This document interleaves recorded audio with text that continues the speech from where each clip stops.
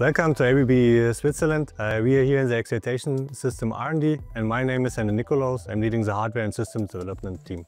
An excitation system is important for synchronous machines like generators and motors. They provide the field current to the rotor winding, which is important for the magnetic field. Now we have arrived in our laboratory, and my colleague Thomas will show what we do here. We can simulate here minus 40 to 85 degrees. That's the range of our electronics. To have some margin also. We go sometimes deeper and higher.